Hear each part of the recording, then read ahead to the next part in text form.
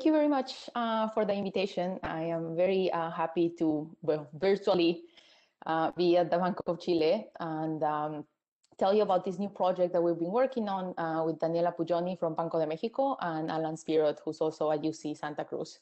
So the title of the paper is Everybody Fights an American War. And what we do in this paper is show the spillover effects of the US-China trade war on markets in Mexico. So we hope, before we begin, let me start with a disclaimer.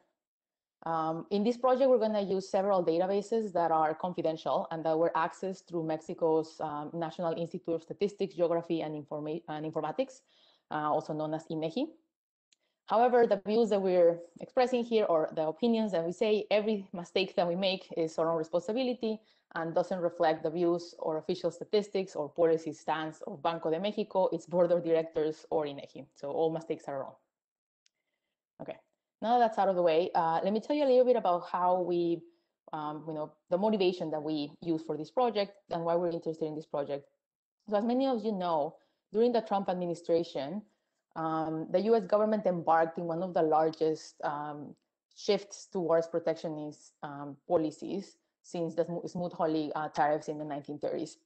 So because of this increase in tariffs, the average duties applied to products coming from China increased by approximately 10.3 percentage points, or 159%. So there was a huge increase in the cost of duties for products imported to the US from China. And when we weight those tariffs by the share of imports to the US, the average trade-weighted import tariff increased by about, this is actually, I believe, a typo. It should be 188% rather than 1.88. And there's already existing literature that shows that this change in tariffs had very significant effects on the US. So they find that prices rose significantly. Almost the entire increase in tariff was borne by US consumers and US firms. So it was like almost complete pass-through to prices. And then also they find that export competitiveness from the US decreased. So a lot of the products that received tariffs were used as inputs by firms in the US, and hence because of the increase in price of those imports, US firms became less competitive abroad. So there seems to have been major negative impact to the US from these tariffs. But what we're trying to answer in this project is, how did it affect other trade partners? So how did what we're going to call outsiders, so how did countries and firms that were not directly involved in the trade war, where they managed to take advantage of these unexpected export shocks, right? So our research question very broadly is, what were the effects of the US-China trade war on firms in Mexico? Why Mexico? Well, again, first of all, like we said before, we want to focus on a country that wasn't directly involved in the trade war. And second, Mexico is one of the US's biggest trade partners. So we think that if there's going to be countries that could potentially benefit from the export shock to the US, Mexico would be a good candidate to explore this in. So what we're going to do is we're going to estimate the effect of the US tariffs on Chinese exports, and we're going to be looking at a wide range of response margins. And importantly, we're not going to be looking we're not only going to be looking at the aggregate effect, but we're actually going to like narrow it down and see in specific firms, based on what their export mix is, or for specific workers based on their industry of occupation or their location, how were they affected by the tariffs? So in that sense, for firms, we're going to look at quarters, and we're going to look at both the extensive and the intensive margin. And we're going to compare how they respond to the shock, both across products and destinations. We're also just going to look at total employment. So how did firms, so if firms that are exposed to a shock, that we were going to classify as a demand shifter in a sense. So do they respond to that increase in demand by hiring more workers, potentially by increasing wages? Alternatively, they could potentially shift production away from the local market and towards the US. So we're going to explore these various margins. And also for workers, so this is grayed out because this is something that we haven't done yet, but we hope to do. So for workers, I'm going to make grandiose claims about all the things that we can potentially do with workers since we haven't done that part yet.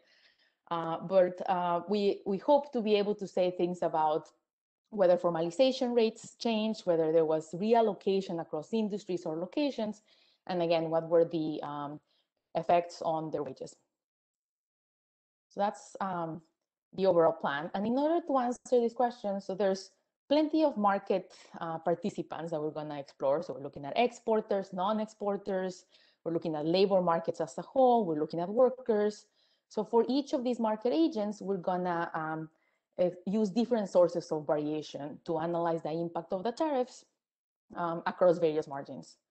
So very broadly, we're going to first try to answer whether there was trade diversion and estimate the magnitude of it. So did firms that export shift their composition away from products that were not exposed to the tariffs towards products that were? And in particular, was that recomposition directed towards the US? So in order to do that, we're going to look at within exporting firms, so firms that are exporters.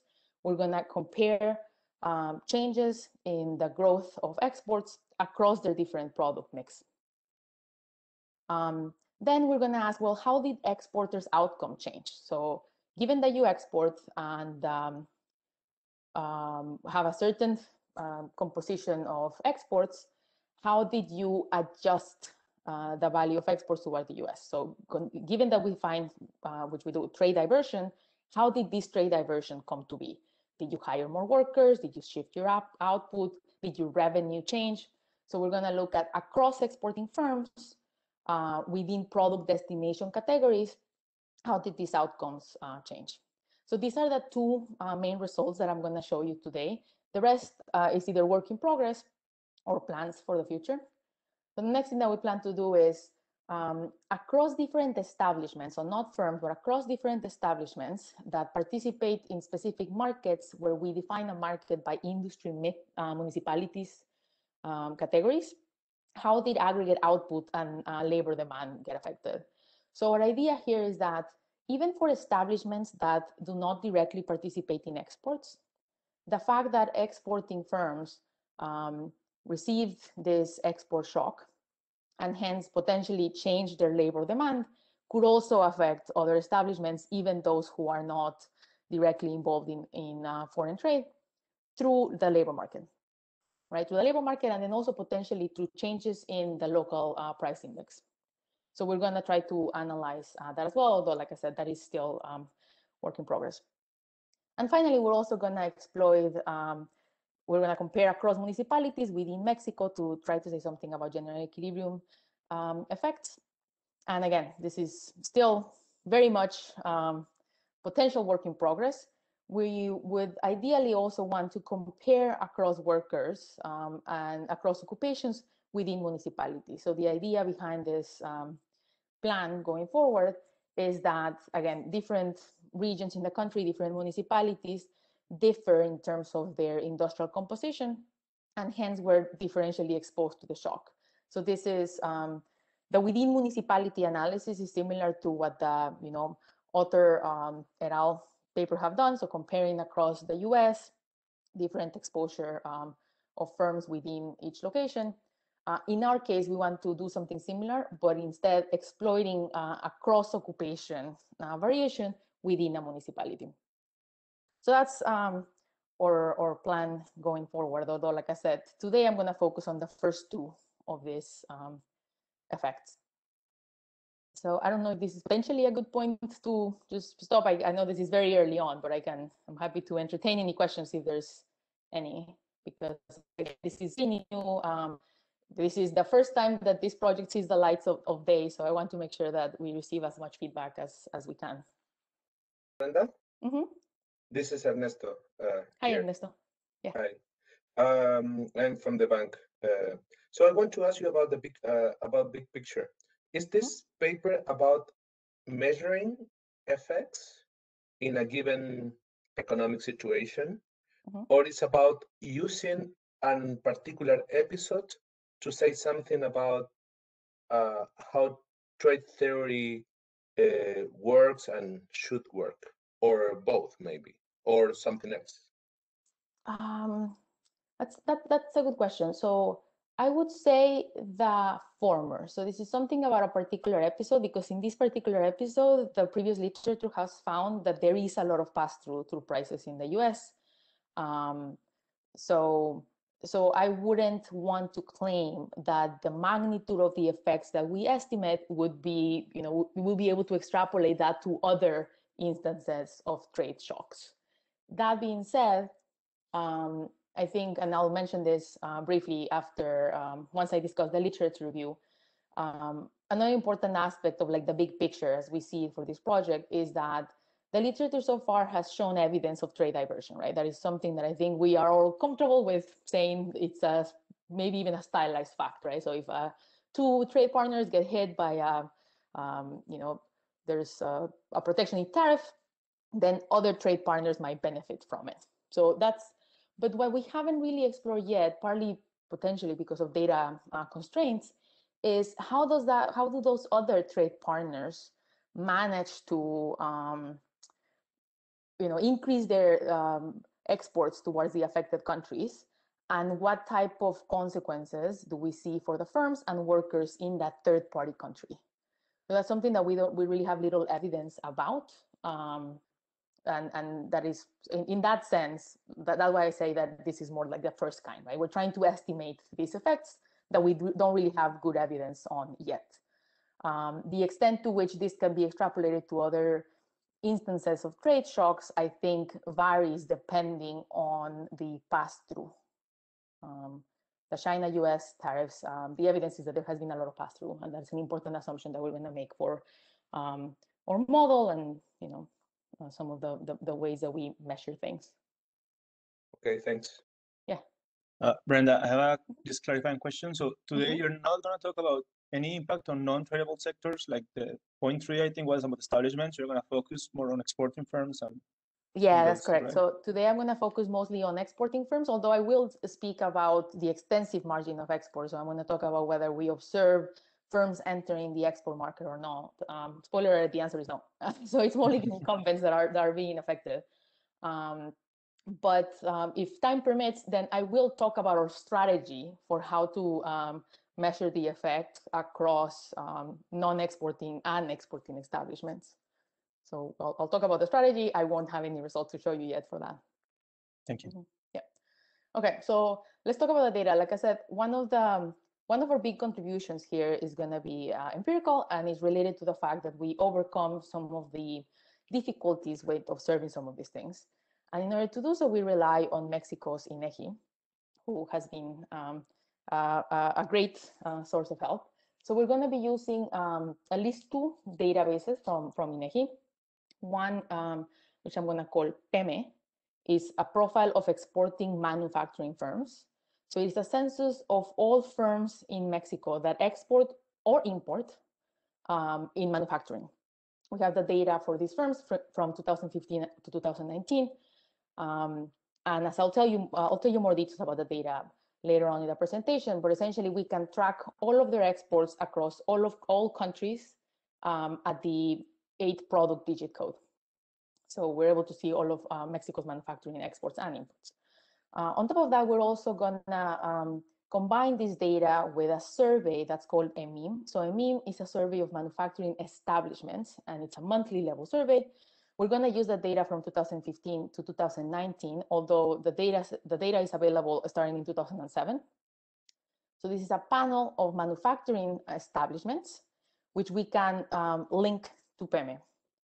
And by so doing, we can observe not just the exports of a firm, but also the composition of its establishments across industries, nations, how much they produce, what is the value of productions, of sales, what are their profits. So we can know a lot about the establishments that are connected to a firm that exports in Mexico.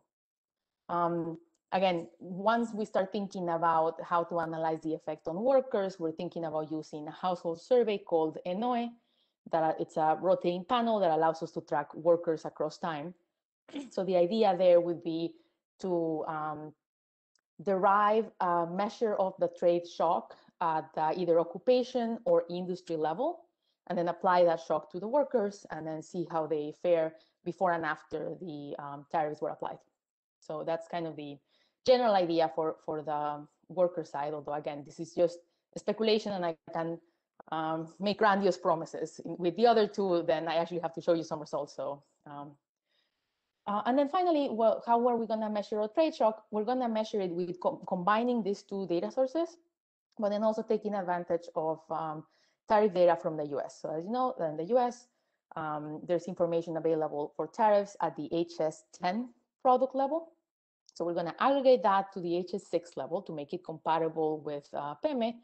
And then we're going to make various adjustments such that our shock isn't just the average tariff for a particular firm, but rather we're going to take into account that even if two firms export the same product, you know, the intensity with which they export it might differ.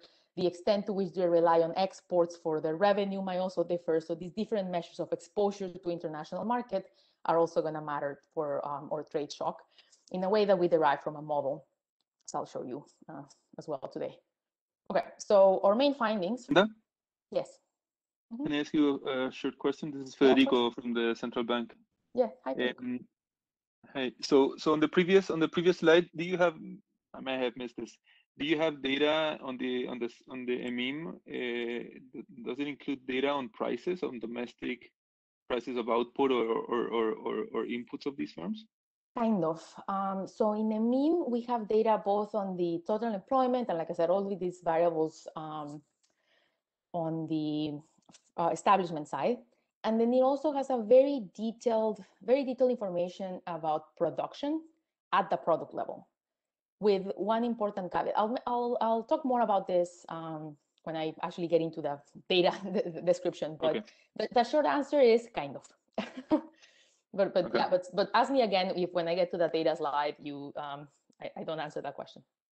Okay. And the second short thing is that I guess these tariffs, I mean, there were the tariffs that the US put, and then the responses of China and so on. So I guess this could also affect other trade partners of Mexico, like through global supply chains indirectly, right? That it's sort of not accounted for directly through the exposure that Mexico has with the US or China, right? So it's like other, like third trade partners that are both trade partners with Mexico and China, or Mexico and the US. And sort of would you take that into account and control for that when you're looking at this exposure to the event?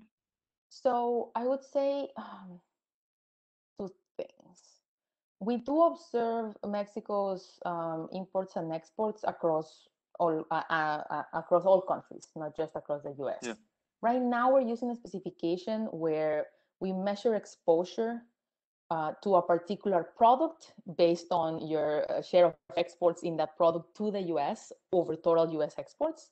Alternatively, we could, and I think this is maybe where you're heading, we can instead say, like, well, your exposure to a given product is not just how much you export of it to the US, but how much you export it anywhere. So we could potentially make an adjustment to reflect that. That being said, as I showed, so our measure is going to be derived, or measure of the shock is going to be derived from a model where, assuming that the direct effects of US tariffs on China is the only thing that's going on, and, you know, forgetting about some more general equilibrium effects on trade, then this would be the shock. This would be a very approximate value for the shock that we will get. That is an assumption that we're making, but potentially we might be able to relax that. And then, so that's one thing, that the shock is going to be derived from a model. And the second thing is that another important assumption is the level of pass-through to the US, which seems to be pretty high from prior literature. So we're comfortable with the effect of the change in the price index that's generated by the tariff is equal to the tariff. So, okay. Yeah. Okay, so what do we find so far? The first thing that we find is that if we compare growth between 2017 and 2019 at the firm level export growth to the US increased significantly, specifically in the products that were affected by the US to China tariffs. And this is after controlling for both firm and product growth trends. So if we use a simplified measure of the shock, which doesn't take into account this type of exposure measures, as we were discussing with Federico, we find an effect of 0.4%, so an elasticity of 0.4%. With the model-based shock, we find an increase of 1.2%. And remember, this is at the firm level. So this is a really large shock. And in a double difference specification, so comparing the growth rate between 2017 and 2019 to the growth rate between 2015 and 2017, we again find an increase in the difference in firms' export growth. So then it's a double difference specification of 1% using the, let's call it simplified tariff shock, and 3.2% with a model-based shock. So again, the magnitudes that we find for trade diversion are very large, given the standard in the literature. And we also find some preliminary evidence that we interpret as being consistent with these effects being driven by the intensive margin rather than by new firms entering the market. And in particular, we find that actually the tariff shocks, the mean tariff shock, is associated with a 4.7 percentage point decrease in the probability of new entry to the US market. So what we mean by this is we don't mean necessarily just new exporters. We mean starting to export a product to the US. So you could have been exporting other things before, but do you start exporting the type of products that were affected by the average tariff shock to the US? And the answer is that declines with the tariff shock. The way that we interpret this is that the tariffs, as others have documented before, also increase just trade policy uncertainty. So the probability that a firm decides to enter a product market that it hadn't been participating in before declines, potentially because of this uncertainty. Okay, now in terms of what happens to exporters' labor demand and output, we find large elasticities of firms' exposure to the trade shock, of labor demand and output with respect to firms' exposure to the trade shock. So a 1% increase in exposure is associated with a 0.31% increase in employment when measured with the weighted average tariff, and a 1.15 when using the model-based shock. We also find an increase in total wage payments. And importantly, we can actually disaggregate this effect across contract types. And what we find is that this effect is entirely concentrated on blue-collar, directly hired workers. So when we look at white-collar workers or outsourced workers, we find no effect. And this is true despite the fact that exporters are more likely to use outsourced labor than non-exporters. Okay, so all of these effects seems to be concentrated among directly hired blue-collar workers. Importantly, the elasticity of the value of production and the value of sales is also positive and statistically significant, 0.59% and 0.67% respectively.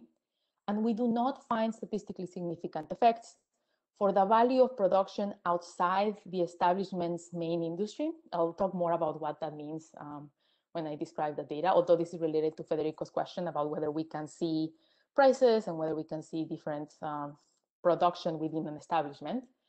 And then also importantly, the total revenue from the national market also doesn't have a significant change. So this evidence is somewhat preliminary, but we can interpret this lack of effect on total revenue from the national market as there not being reallocation of production away from national markets and towards international ones. So we don't find an effect directly on national markets. Brenda? Yeah. I'm not sure, but do you have data on what happened with non-price-based trade barriers? Like, was there like an increase in tariffs, but also an increase in, all these administrative procedures, permits, all those things that are hard to see? Because I kept thinking about what you said, that firms wouldn't want to enter into a new market because of the uncertainty. But perhaps there is an increase in the fixed cost of entering just because you have, I don't know, like some stamp or something. Yeah. My understanding is that so if there was an increase in the cost of entry, it probably came from the rise in uncertainty in a way. I don't have, I mean, I guess we could find some other source of data to get a sense of like how costly is it to, process a new exporter's, red tape or whatever. So we don't have data that directly speaks to that.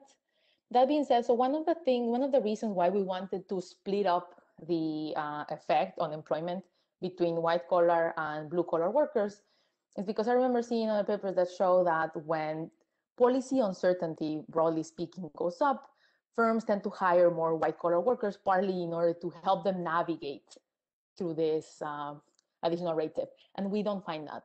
So that might be an effect similar to maybe what you have in mind, which is the probability of entering the export market has gone down, maybe because of additional costs, maybe because of the uncertainty. And through that declining probability, then we also don't observe an effect on these white collar workers. So that's potentially what, that is maybe one of the reasons why we don't find an effect in white collar workers, since the extensive margin of exports, it seems to be driving our results. Maybe. Thank you. Mm-hmm. Yep. Okay, so how do we relate to the previous literature? I don't want to offend the sensitivities of any trade economists, but the way that I'm gonna preface my description of the literature by saying that I am not a trade economist. So if this is overly simplified, I apologize in advance. But so my understanding of the literature so far is as follows. There's plenty of papers about trade diversion. Like I said, I think we can all agree that trade diversion is a thing, and several people have documented it for many different pairs of countries, groups of countries, multilateral trade agreements, also negative shocks to trade. And then a more recent literature has tried to analyze, well, what are the effects of those trade policies, not just over whether exports from other countries change, but specifically on firms and workers. However, this literature that focuses on firms and workers has been exploring the effect on one of the countries, or sometimes even both of the countries, that are directly involved in that trade policy. Meanwhile, so for example, the Goldberg et al. Paper, the Goldberg et al. Papers are looking at the effect on India's trade liberalization on Indian firms, right? The Otterndorn and Hanser paper look at the US when China entered the World Trade Organization. So again, the Devlin, Kovac, and Morrow paper look at the effect of the NAFTA entry for Canadian workers. So again, in each case, the focus is workers or firms in a country that was directly affected by the change in trade policy. And instead, in our case, what we want to do is, well, what happens to firms and workers by these non-directly involved countries? So another literature that we relate to, of course, is the very growing and current literature about the US-China trade war specifically. That again, first off, there's been several papers documenting that the tariff had a very high impact on prices in the US. The Amity, Redding, and Weinstein paper find that the effect is almost one-to-one, right? There's almost complete pass-through. And the effects are not just short-term. Like even in the long term, if you look at the change in prices for products that were affected by the US-China tariff, the price is almost one-to-one equal to the tariff. So pass-through has been very high. There's only a couple of papers that we know of that look at these spillovers on outsiders. One is from actually a PhD student here at UCSC, who looks at the effect of the US-China trade war on India, on Indian firms. And there's the Becker and Schroeder paper that computes general equilibrium analysis with global value chains. So in our work, again, as far as we know, we're among the first, or if not the first, to look at both firm and labor market adjustments with significant granularity in outcomes and analyzing different response margins for these outsiders to the trade war.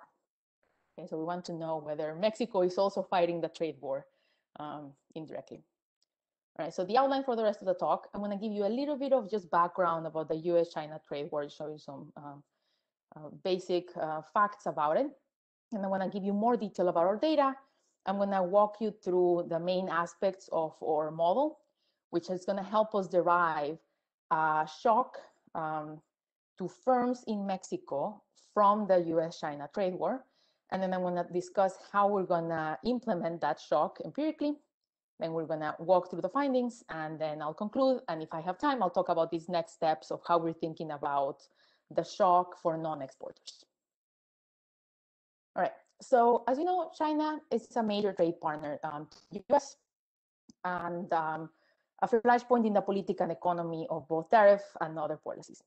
In 2018, the US implemented several tariffs. There were various points in time where there were at least 4 waves of tariffs. We're not exploring, at least not right now, the exact timing of each of the waves, but rather what we're going to do is we know that by 2019, all of the tariffs were in place. So we're going to mainly focus on comparing 2019 to prior years, and in some specifications, the first quarter of 2019 to first quarters in other calendar years. So, but during 2018, the US increased its tariffs, and China also retaliated, although those retaliations were mostly in agricultural products. So the tariff shocks ranged between 10, 15, and 25%. The unweighted average tariff across products was 8%, but once we weigh those tariffs by how much the US imports from China, those values were drastically higher. So let's take a look at some of the effects. So here we have just the average value of tariffs. On unweighted, black line shows all imports for the US, red line shows imports from China, and then in green we have imports from Mexico. So as you can see, before 2018, the average unweighted tariff of products imported by the US from China was around 7%. And then it increases almost 10 percentage points, or a little bit over 10 percentage points after 2018. So there's this huge increase in the average tariff between the US and China. There's also there's a spike, I shouldn't necessarily call it, there's a small spike, relatively small spike in tariffs from Mexico, which were mostly directed to steel, aluminum, and solar, which disappeared by the end of 2019. That's average tariff. Now, most of those tariffs were concentrated in products that initially had low tariff value. So again, here we have in red, these are the products that were affected by the US-China shock. And as you can see, the level was a lot lower in the pre-period, but during the trade war, these were the products that were mainly affected. So they targeted products that had initially lower tariffs is the main takeaway from this graph. And then importantly, so here we have so these are the imports from China specifically, and the average tariff that they experienced. So within the Chinese products, the same is true, right? So if you look at the average tariff of products imported from China by the US, the tariff for those products that were affected by the trade war was ex ante a lot lower than for the rest of the products that were not directly impacted by the trade war. Okay. As a result, imports from the US fell, or we argue as a result, imports from the US fell, especially from China. All right, so here we have the baseline. This is the log of exports with year 2000 as a baseline. So we see relatively similar trends between imports from Mexico and China.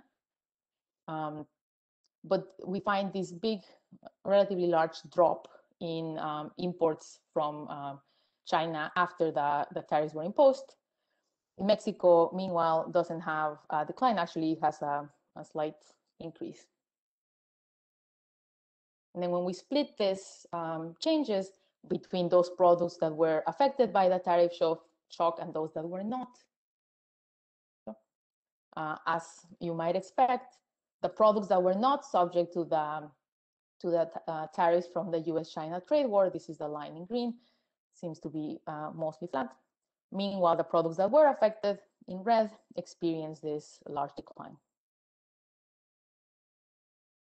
Imports from Mexico somewhat rose, although not as much as we would expect. However, again, this is just aggregate imports, so there might be some composition effects there, and that is one of the reasons why we want to explore at the firm level what happens to firm level export growth. So this graph is just showing again with baseline year 2000, what is the change in the log of imports from Mexico to the US. In red are the products that were subject to the US-China tariffs, and in green are the products that were not subject to the US-China tariff. Okay, so already before the, even before the tariffs, the products that were hit by tariffs had higher growth in exports from Mexico. Okay. All right, so now let's talk about, do you have any questions about? Yes, I have one very quick. Brenda, this is Ernesto again. Do you have a similar picture for this extensive margin we were talking before? So we don't have a picture, but we can make one. That's a good point. I do have just like a count of number of firms exporting to product destinations, and I can tell you that's pretty flat. That being said, that table has some restrictions about the numbers that we can show you. So we cannot really show cells that have fewer than 3 observations. So there's some caveats there, but I'll show you a table in a few slides, but essentially the number of firms participating in the average number of firms participating in each product market, where a product market is defined by an HS6 code and a destination, remain fairly stable throughout at around 27 firms, if I remember correctly. Because a natural concern is whether we should interpret a tariff change as a tariff shock. And therefore, there might be some anticipation going on. I'm not exactly sure how to think about those figures, but at the time where there is this vertical line, there seems to be a small increase when we see a decrease later on. So I don't know whether that means the impact reaction to the change of the tariff, or it's just by accounting something that happened right before the change in the tariffs. So you're saying we see this uptick and then we see a decline? So that little spike up, I'm not sure whether it is, we can consider something that happened right after the tariff change was implemented, or it's something that happened before, and because of the way that the graph is constructed, seems to happen at the same time. Yeah. So yeah, this graph is, because it uses just aggregate data, it is focusing on just year on year relative to 2000. So I mean, I'll say 2 things. Yes, we can look at whether the number of firms that are entering is varying. On very aggregate level, just like counting the number of firms participating, the answer seems to be no. So that's one part of the answer. Whether there are anticipatory effects, the only thing that I would say for now is A, we will look more into it, and B, one of our, in our main specifications, what we're gonna do is we're gonna compare the change between 2019 and 2017 to the change between 2017 and 2015. So that would eliminate 2018 altogether and get rid of that. And that's where, so the findings that I have cited so far refer to those comparisons. And again, they're all at the firm level. So there's like firm fixed effects and product destination time fixed effects and whatnot. So we're controlling for any sort of trends in that sense. I think that is super useful for all that is intensive margin, but for the extensive margin, you're going to still be counting at some effect, something that is really anticipation. Yeah, Yeah, we'll look more into that possibility, and yeah, there might be. We'll look more into that possibility, but for now, I'll just say that like the number of firms doesn't seem to change. But yeah. Okay, so let's talk about our data in more detail, and then Federico, you can tell me whether this answers your question. So our first, our main data comes from this database called PEME. So PEME, as I said, is a census. We have all exporting firms from 2015 to 2019, and we have records of their annual value of exports and imports for each firm, product, destination pair. We're going to aggregate the destinations into 4 categories: US, China, Canada, and others. And then besides that, for firms during the years when they're exporting, we have information on their total employment and the total value of production. Those values are calculated by INEGI using a combination of census and survey data. Now, the downside of this is that for years when the firm doesn't export, we cannot observe its data on employment or value of production. So what we do is we start with PEME and we construct a balanced firm product destination panel. So what we mean by that is that if a firm exports a product at any point in time to any destination, then we create a balanced panel from that. So we will have, a bunch of zeros if the firm just didn't happen to export that product to the US, but did export it to China, or vice versa. Right? So that's what we mean by saying we construct this firm product destination panel, partly to allow for firms to have the potential of entering a market at any point in time. Okay, so that's we also, we test whether that that restriction or that assumption that we make about entry matters for our results, and the answer is no. It matters for the magnitude, but not for the economic impact. Okay, so this is our main data set, and already you can see, well, the main problem there is that you cannot see a firm unless it is exporting. So we complement this with EMIM. So EMIM, as I was saying before, is a manufacturing survey at the establishment level, where we can see the establishments month to month.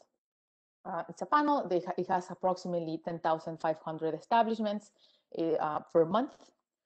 This started in 2007 and has information up to 2020, although again, we're not using the 2020 data, we're stopping in 2019, and we're comparing the first quarter of 2019 to first quarters in other years.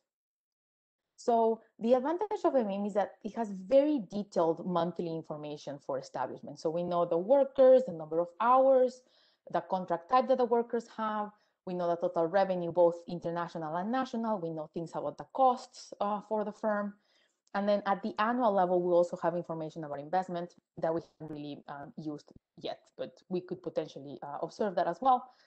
And now, going to Federico's point, we also have product level information on production and sales. And we have both the value of said production and the quantity. So in theory, we could estimate prices. So that's going to Federico's point about whether we observe prices. The caveat there, though, is that an establishment is associated to an industry code based on its share of production across different types of products. And we only get the detailed product level information for those products that are part of the establishment's main production line. So for everything else, we just see an aggregate value. So that's it. Okay, so then what we do is we receive from INEGI, after long hours of work on their part, a crosswalk between firm IDs in PEME and establishment IDs in EMIM. So that allows us to identify for every firm in PEME what is the set of its establishments in EMIM. And thus we can see, total exports, and we can see employment, product level information about production, even in those years when the firm doesn't export. And even in those years, either before it started exporting or after it stops exporting. So in that sense, we can have some information about the intensive margin as well. Okay, and then finally, well, we also need to know what the changes in tariffs were. For this, we sourced this data from the Center of Agriculture and Rural Development from Iowa State University, which has HS10 digit tariff levels that were applied by the US.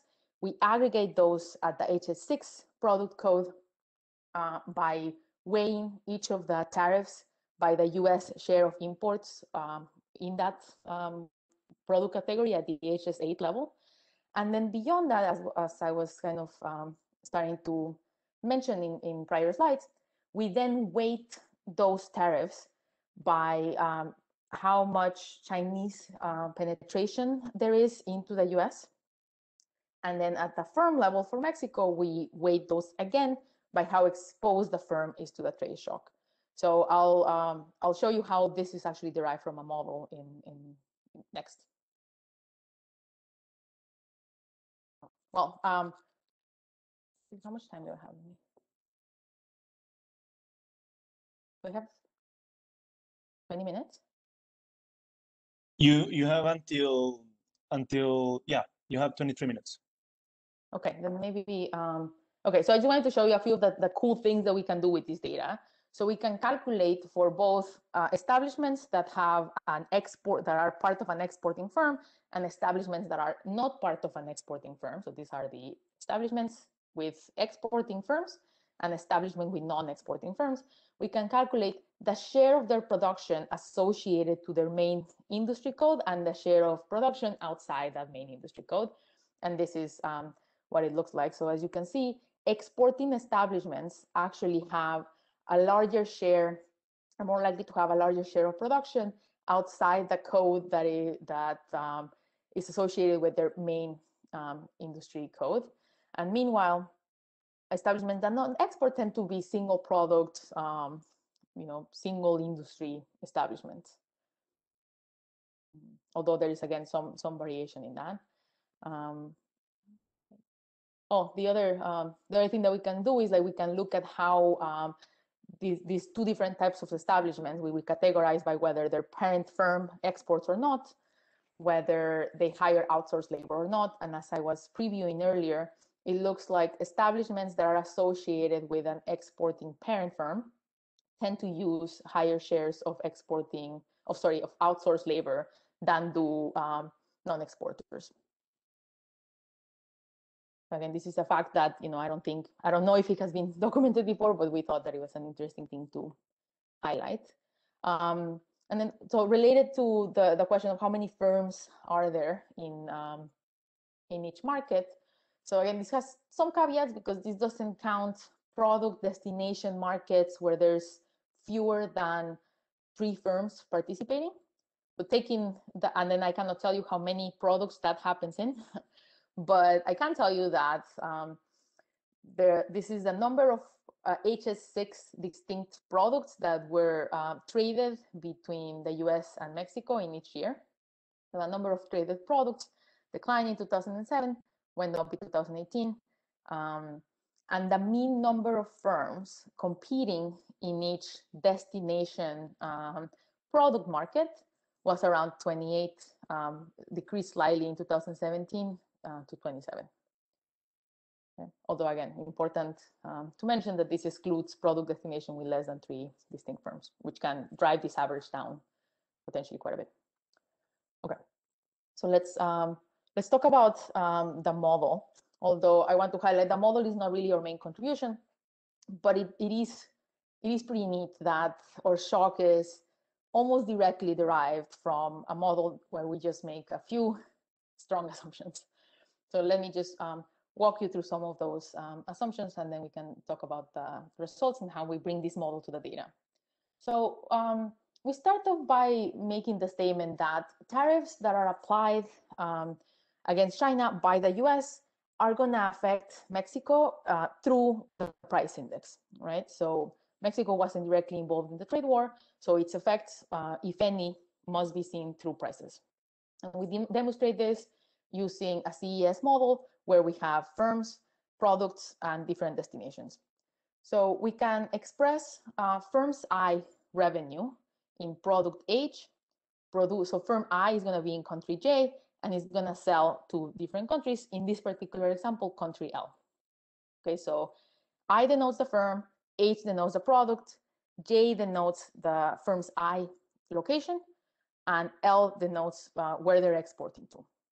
So the revenues that come from product H for a firm that is located in country J, that is exporting to location or country L, can be expressed as follows. So we have a demand shifter that just comes from the CDS price index. So AHL is just a demand shifter.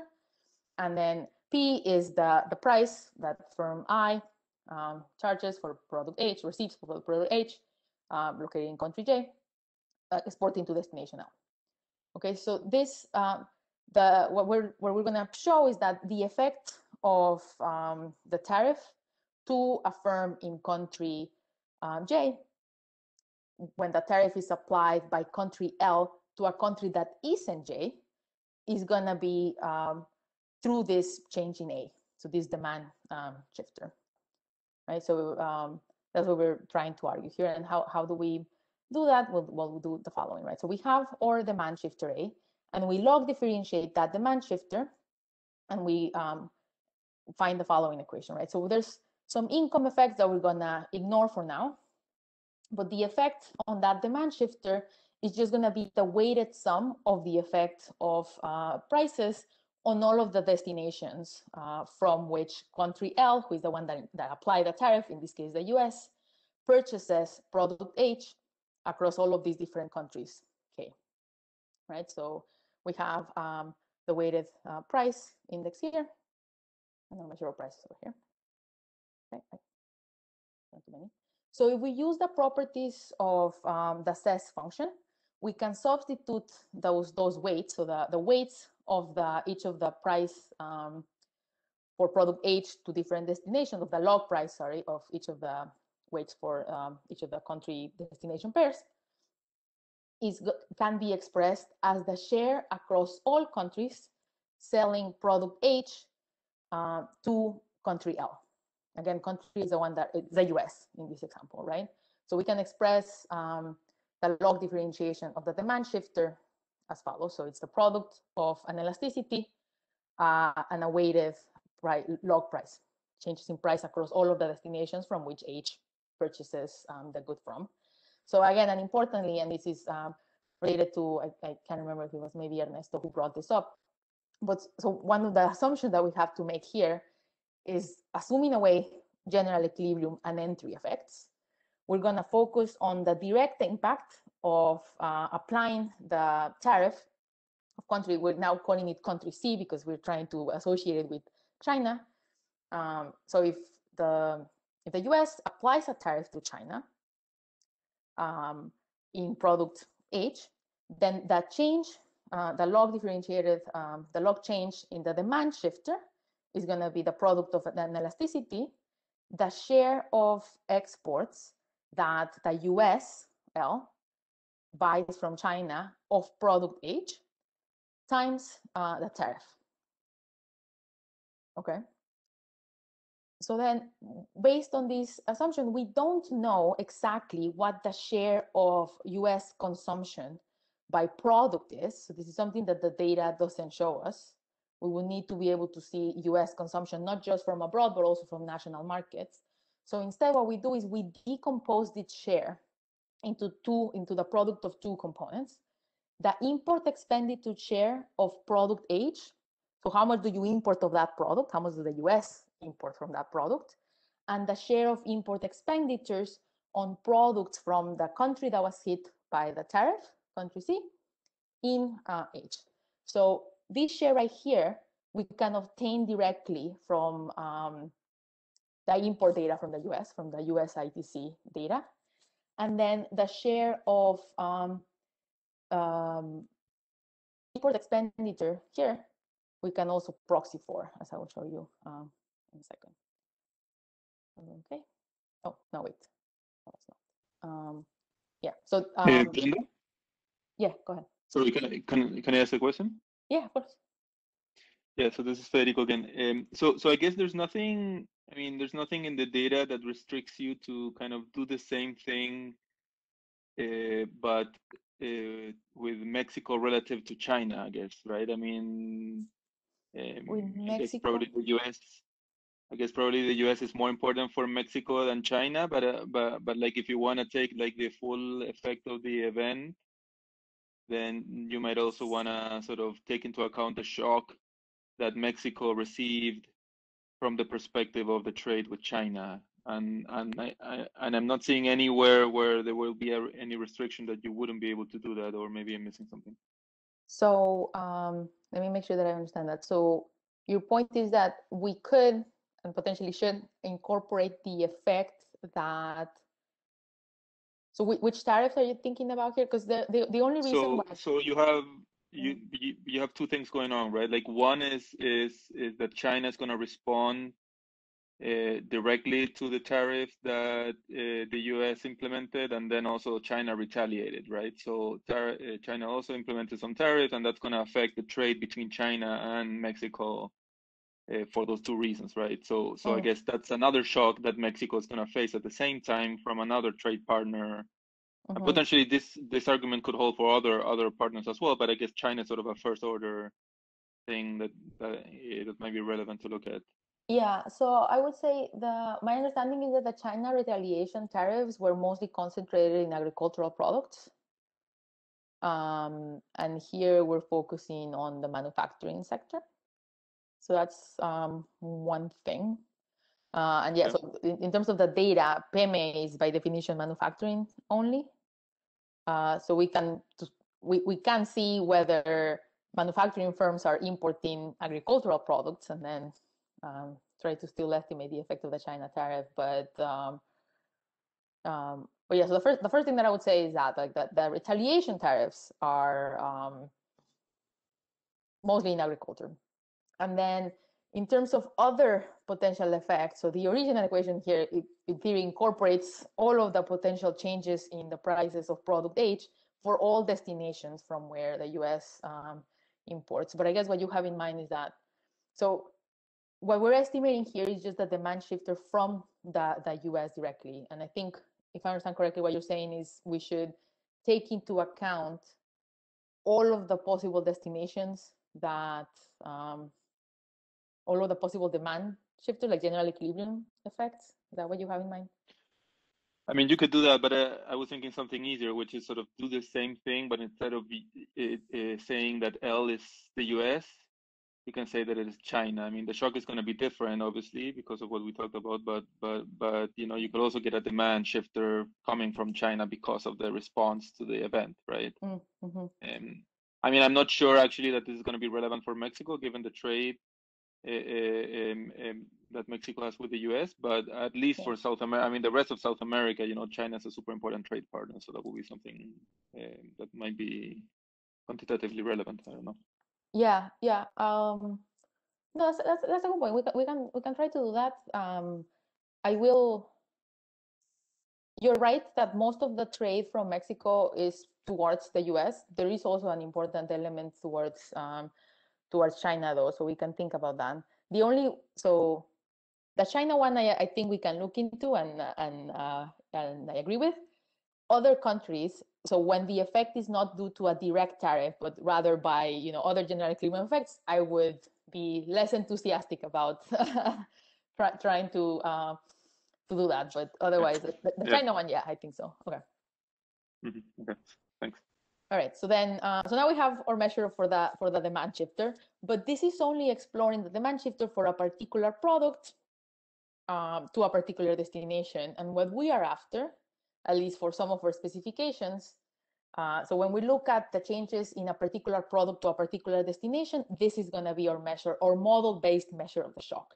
We're going to take the tariff, the average weighted tariff for the product H, as applied by the US to China, and weigh it by the share of imports of product H that the US obtains from China.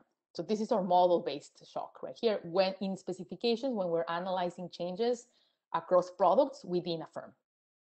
But we also have other specifications where what we're trying to analyze is instead for a firm that potentially exports many different products to potentially many different countries, what is a firm level shock, right? So for that, I'm not going to walk you again through the full derivation, but I hope that you believe me when I say that we can express a firm's product revenue in product from revenue from product H, where the firm is located in country J, and exports to, this should say country, not county, L, as a function of this demand shifter and its inverse demand. Right, so this is just an expression of how much revenue a firm gets. And then we can aggregate that across all products and all of the destinations that firm I in country J sells to. So when we do that, and again, this also makes some assumptions about symmetry in elasticities and homogeneous cost functions for all firms within a particular firm product. So those are the assumptions that go in here. But otherwise, this is just taking the sum of this revenue function, subtracting the cost for all products and all the destinations in a particular country. And with some not too complicated math that I hope you'll believe me, you take first order conditions, you aggregate across countries and destinations, and we find that we can show that the direct effects. So if the only thing that is happening is the direct effects of the US tariffs on China, then we can express the difference, the change in the revenues of firm J as a product of some elasticities, the share of exports between country I and J, the export share of country U, which is the country that imposed the tariffs, so the US, on by product H, and the model shock that we defined before. So the model shock, as we mentioned before, this we can calculate using tariff data. The share of imports we can calculate directly from USITC data. The export share of any given product we can calculate with PEME data. Remember, we have information for how much of the US exports come from a particular, so how much exports there are of each product to each destination. And then we also know from EMIN's data how much of the revenues of firm I come from each particular, either from local markets or from abroad. So this is in very broad terms how we're going to calculate our firm level exports. So again, when we're comparing across products, we're only going to use this part of the shock. When we want to look at firm outcomes, then we need to weigh that by the exposure that a firm has to the shock, which is the product of the exposure of the firm to the product itself, and then the exposure of the firm to international markets more broadly. Okay. And again, as Federico was pointing out, an important assumption here is that the direct effects are the US tariffs on China only, and there's no additional direct effects, like for example, the China tariffs on back to the US.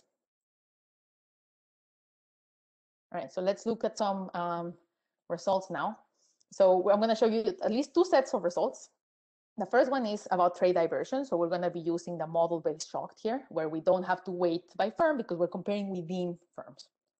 Okay, so the analysis here relies on the following specification. We're going to have F denoting firms, H denoting products, and D denoting destinations. And in our main specification, we're going to have the difference, again, between 2019 and 2017 of the inverse hyperbolic sign of the value of exports by firm F in product H and destination D. Remember, this is based on a balanced panel where we assign zeros even to destinations where the firm has never exported. So we use inverse hyperbolic sign instead of logs so that we can account for any extensive margin variation as well. And then over here, we have the tariff shock.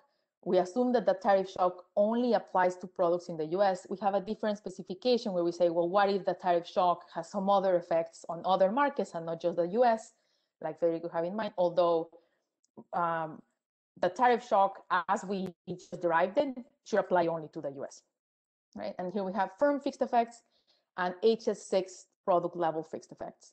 So because this is a single different approach, the fixed effects here are not firm fixed effects, but rather firm growth and product growth fixed effects, right? And we consider a single difference between 2019 and 2017 and a double difference between 2019 and 17 versus 17 and 15. Okay, so I think I explained all that.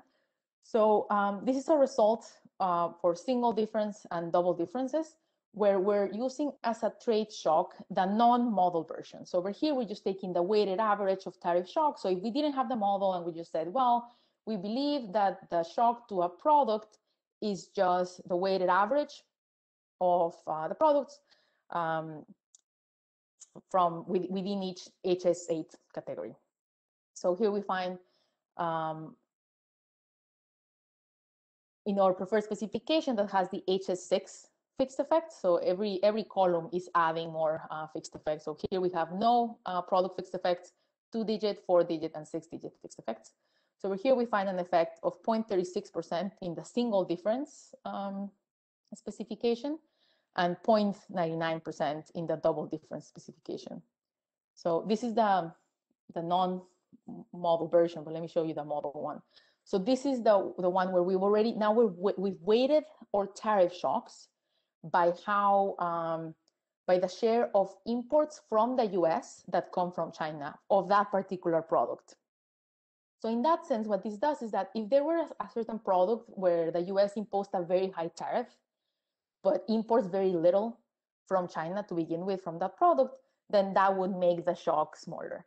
And alternatively, if a tariff was applied to a product where the US imports a lot from China, then we will see much larger average values for the shock, right? So that's the difference between this specification and the one that I showed you before. And what we find here is effects that are almost 3 times as large. So that means that the tariff shocks tended to be applied to products that have a high import share from the US. Okay, so yeah, so what using the model-based approach, we find an effect. So we find that growth rates increase at the firm level by 1.2% in a single difference specification and up to 3.3% in a double difference specification. So again, as we take this to mean that within firms, firms seem to be reallocating their exports towards products that were affected by the China tariff. So now we also look at new entries. And again, here we define a new entry as it is a linear probability model where we have as a dependent variable, a variable that is equal to 1 if in period T, firm F exported product H to destination T for the first time. So this is the first time that we observe this particular firm exporting this particular product to this particular country. So we see how this probability varies with the tariff shock. And again, we have firm and then also product time fixed effects here. So we're controlling for any, so this is within the firm, controlling for product time trends. How does this probability change? So when we use the model version, we find a decline in entry to the US in particular of, this is 46 percentage points, but this would be for a 1 log increase in the tariff, and the mean increase in the tariff was 0.1 log points. So the way to interpret this coefficient here is that the mean tariff decreased the probability of a new product entry to the US by 4.7 percentage points.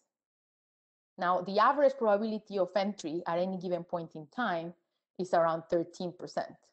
So this represents about a 50% decline in the probability of entry to that particular product market that was affected by the tariff shocks in the US. The probability of entering to any market also declines, but by a much smaller share. Brenda? Yeah. The fact that for all destinations it's smaller than only for the US, shall we interpret it how? it's just the US is part of all the trade that Mexico does, and that's it? Or is there is some increase in new entry to other destinations that are not the US? Yeah. So that's a good question. And I think that's something that we can look into. Because I one think possibility maybe, is just mechanical. It's just the US is part of all the exports, therefore it just accounts by 0.096. And when you look only the US is 0.468. But also it could be some economics there. Yeah, so that's a good question. Out of the top of my head, I don't think I have a great answer, but let me try to pull one out of a hat nonetheless. So something that we could potentially do to try to get a sense of what's happening there is comparing the weighted versus the model version, and maybe that might give us some highlight, if not directly to your question, to something that could be potentially tangentially related. So if we compare the weighted version of the tariff shock, so the weighted version of the tariff shock is just telling us how does entry respond to a tariff that is just that direct tariff basically to the product, right? So this tariff has product, regardless of how important imports from the US, imports from China to the US are in that product. And in that case, it is positive. So this is saying products across all destinations, products that were hit by a tariff shock, Mexico seems to enter more towards. Once you take into account how much the US spends in that product from China, then that seems to decline. So what, if anything, can we learn from these two? And again, this is to every country. So if the results were just driven by what you were saying, like, oh, well, the Mexico and the US, they just have the biggest, so the US is just the biggest market, and hence all destinations, because it includes the US, this is just like saying the US decline. But I feel like the fact that there's the weighted version versus the model version, this one is positive and this one is negative, that might give us some indication about whether this is just related to just the size of the US market versus not. Again, it's not an ideal answer, but in trying to provide an answer, I think maybe we should say something like that. But we can look further into that. Like, among other things, we can split this further and just say, what about exports to non-US rather than all destinations? Yeah. May I add something, Daniela? Yes. Here? Yeah. I also think that it is important to remember that Donald Trump applied huge tariffs to China and kept threatening throughout all this period Mexico to apply similar tariffs, especially if Mexico wasn't controlling immigration. So I think that for the case of Mexico, the threat of seeing a similarly high tariff was much more real than just, oh, maybe this can happen. And I think this relates to the uncertainty that Brenda was mentioning before, and the question that Miguel asked, if other things were happening, like other costs related to tariffs, not necessarily, probably just the fact that for Mexico, the threat was very real.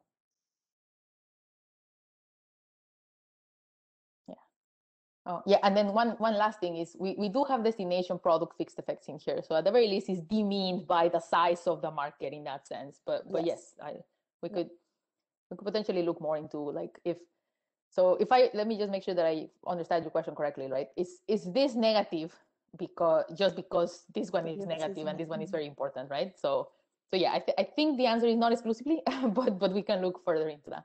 Yeah. Okay. Brenda. Yeah. There are 5 minutes, maybe a couple more since we started later. So just keep it in mind. Okay, thank you. Yeah, that makes sense. So we're almost there. So now we've talked about trade diversion. What we conclude so far is, well, there is significant trade diversion, even at the firm level. The magnitudes are high, and it seems to be concentrated in the intensive margin, because we find this reduction in the probability, the important reduction in the probability of entering a new product market, especially the product markets that were affected by the tariff shocks. So How do these firms that are now exporting more to the US, how are they handling that increase in demand? So that's what we're gonna look into first. So we have, again, firms denoted as F, products denoted as H, destinations as D, and then time periods as T. We're gonna focus in this case in quarterly, year-on-year quarter changes.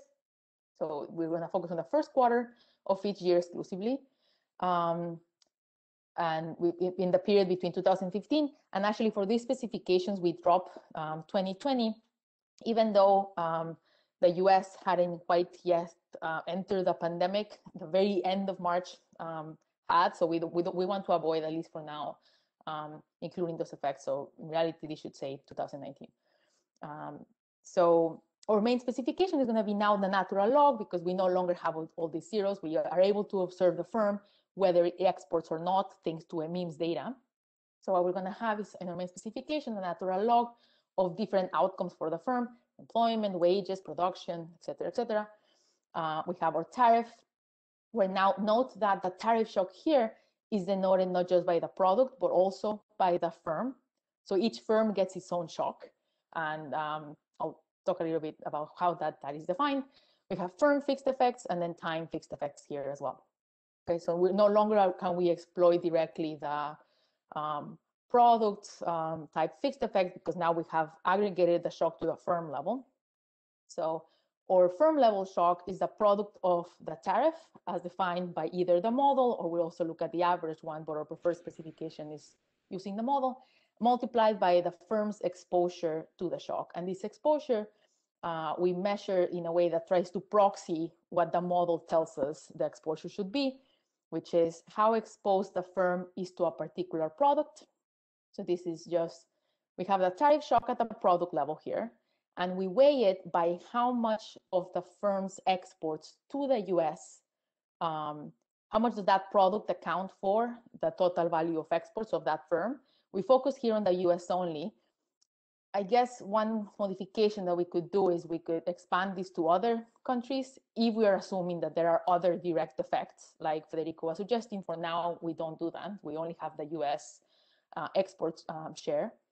And then we additionally weight that by how important are the international markets for that firm's revenue, right? So you can imagine that a firm has a similar product composition. So you can imagine two firms that have similar product composition of exports, but then one of them is very important in the local market. So even though they have similar exposure to the product, their relative importance for the firm as a whole differs depending on their participation in the local market as well. So this weight accounts for that. All right. Okay. So Brenda, you have the outcome at the firm FHDT level. Do you see employment, for example, at that level of disaggregation? So, I mean, what outcomes do you see at that level? Yeah, no, that's a fair point. So no, at the firm we have most of the outcomes F of T, really. We could potentially, so at the firm we'd see different establishments in each firm. So, and potentially, different establishments have different industry codes, and they also have different locations. So potentially we could do something to that, but yeah, so this is just indexing wise, this should be just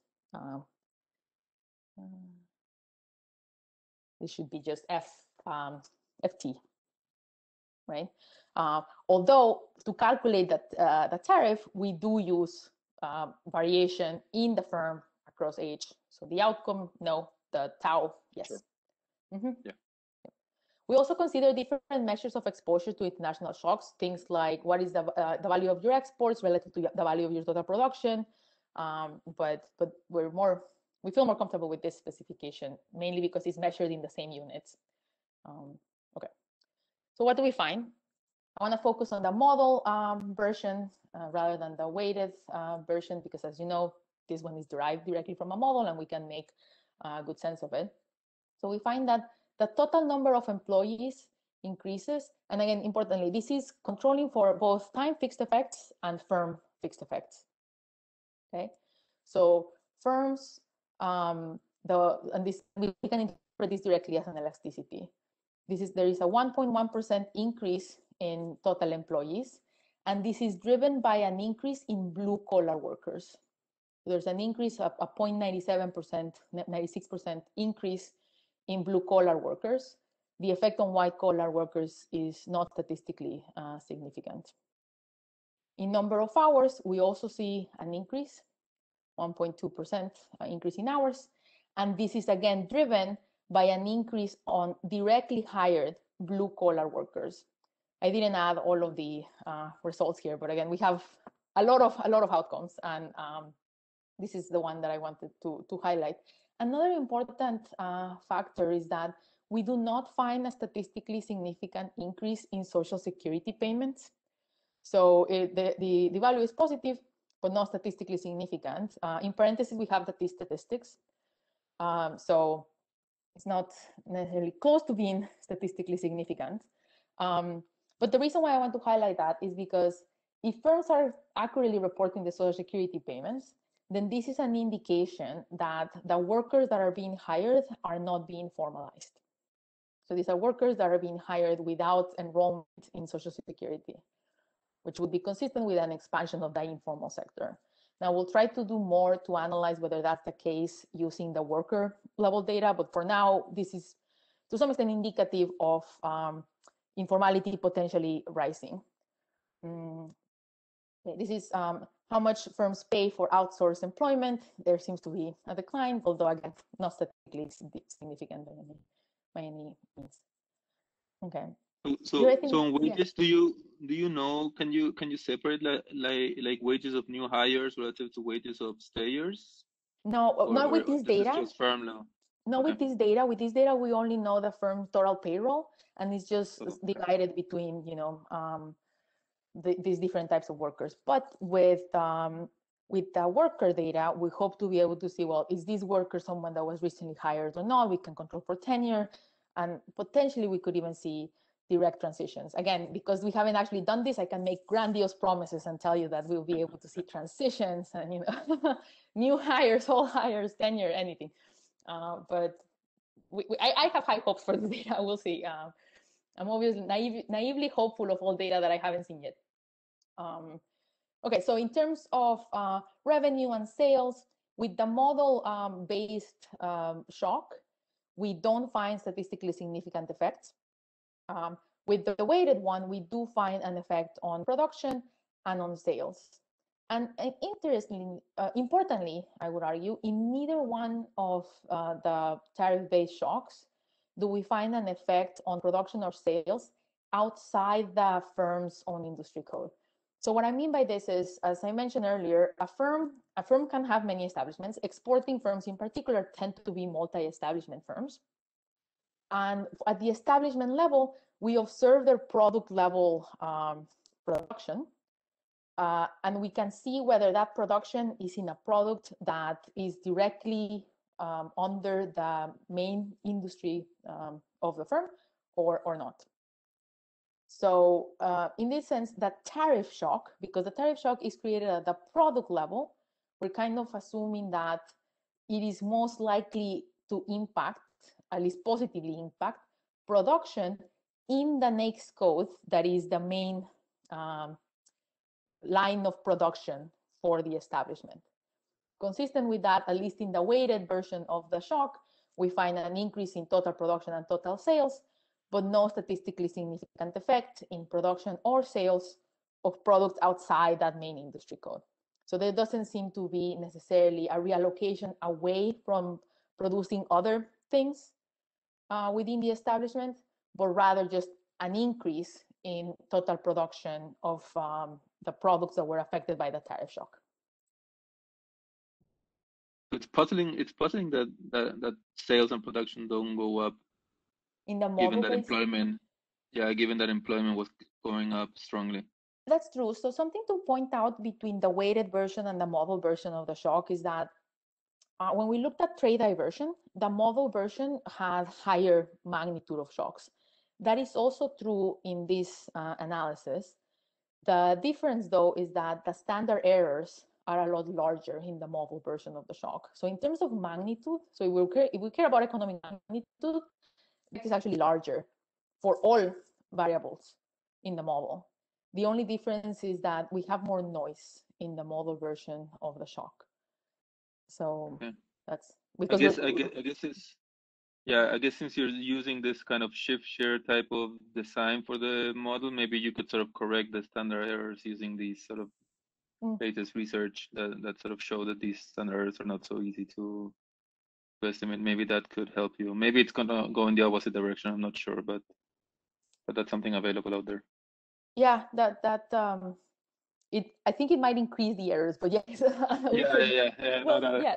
No, but you're right. We definitely, I mean, we should be calculating the rest of the errors. We're not doing it right now, but yeah. So in terms of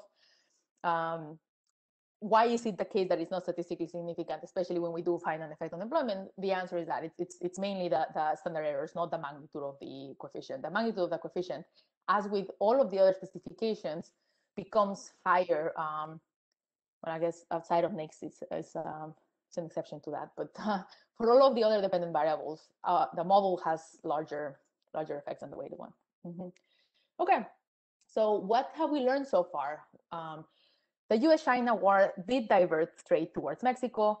The imports for Mexico for products affected by the tariff shock had an aggregate. I didn't actually show you this, but this just comes from total aggregate. So at the aggregate level, imports from Mexico for products affected by the tariff increased with a 3% elasticity. We find the elasticities at the firm level, and we find that they are large, statistically significant, and this is true even after controlling for firm and product growth trends. New entry to the US decline for those products affected by the tariff. This is an outdated number, so the probability decreased, as you know, by 4.7 percentage points for the mean increase in tariffs, which is equal to a 10% increase, 10 percentage points increase, sorry.